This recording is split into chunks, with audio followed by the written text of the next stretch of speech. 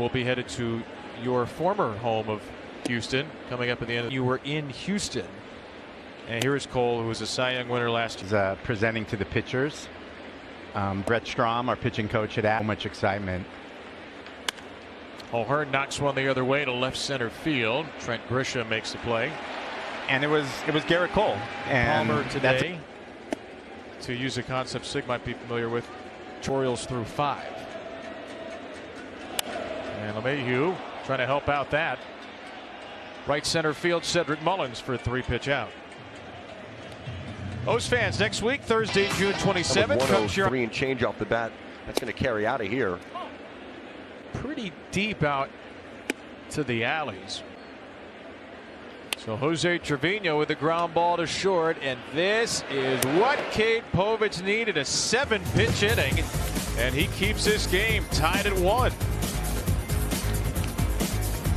Field's getting closer. First pitch here, smoke to left center, right on cue, base hit. Cedric Mullins with the leadoff single, the Orioles' first hit since. Mullins going on first move after the pickoff. Mullins with the Orioles' second. Red Sox had % of runners. A bruise on the hip.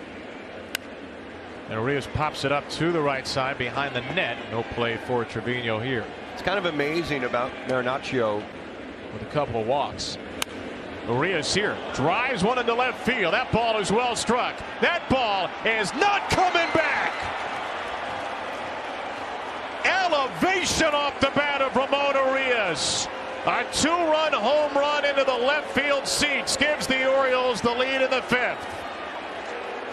Career numbers versus Cole, but Cole's out of this game. Slump he was in April is ancient history. In his inherited run, and what was one run for the Orioles, the longest streak in the bigs this year. Mateo with a tapper, and Marinaccio has no chance. He throws it into right field, and Mateo will just go ahead and jog into second. He'll make it easily. A swinging bunt base hit, and E1, and the Orioles put another runner in scoring position. Kevin, I'm going to put. And Rutschman takes it. There goes Mateo. He is on the run, and Rutschman fouls it away. Brilliantly pitched right behind him. Rutschman with a ground ball to short. Mateo will run to third and get there with 2 down. Birdland head to Oriole Park next week. 2 out. And O'Hearn takes to throw strikes here to O'Hearn. O'Hearn rips it into right field. That'll add another at least. It will trace to the base of the right field wall. Mateo is in. Mountcastle pumps the brakes at third, and Ryan O'Hearn slides into second. 2 doubles, both coming with 2 outs. This is a pitch that's a changeup on the outer half, and he rips it into right field. Ryan O'Hearn has turned himself in to a great all-around easy, hit. Which is what Cedric Mullins does. After a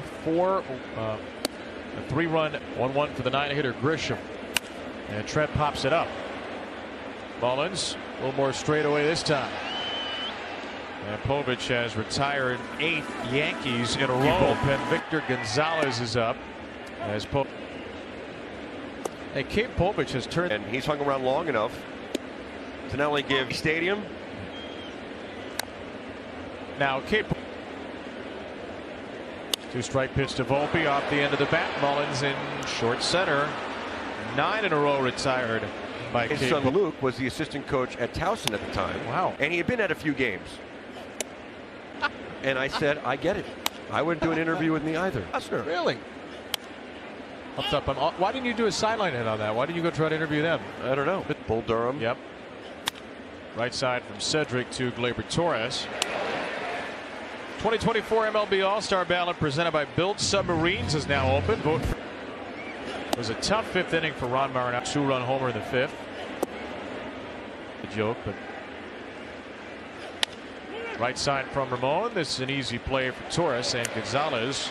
No strikeouts, no one. So Jose Trevino represents the tying run. Significant drop-off in resume towards the bottom 3rd. Equally unofficial. But that is some real runners in scoring position. On a 2-1 pitch with 2 down, he takes one a little low. Adley is trying to sell these pitches near the knees, not getting them. And seeing how it looks a little frustrated too.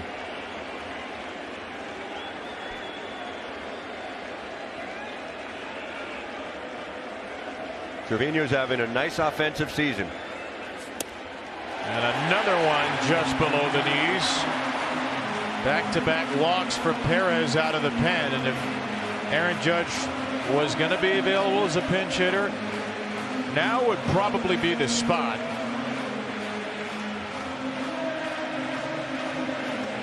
It's supposed to be the Trent Grisham spot. Anthony Volpe is hanging around, and it is going to be Jahmai Jones. You got Volpe waiting on deck, and Jahmai Jones was a very late addition. He'll come into the game as a pinch hitter for Grisham. Former Oriole, and Drew French is going to come out and talk to CNL to give a scouting report on Jahmai Jones.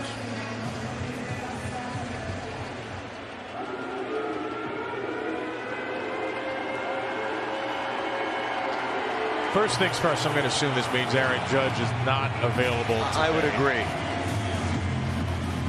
Brian Baker getting heated up quickly. Jahmai Jones, who was traded to Baltimore in February of 21 for Alex Cobb. Second round pick by the Angels back in 2015 out of a high school in Georgia. He's had some good minor league seasons. Last year with two different AAA teams, had a really good year. 28 doubles, 12 homers, and a career high 879 OPS. So he can hit a little bit. Key is a little bit because he just doesn't get to play. This is the Yankees' 76th game. Jones has been on the roster the whole year, and he's only played in 20. He's 3 for 12, a walk, hit by 2 pitches. And with the bases loaded, Jones swings at the first pitch.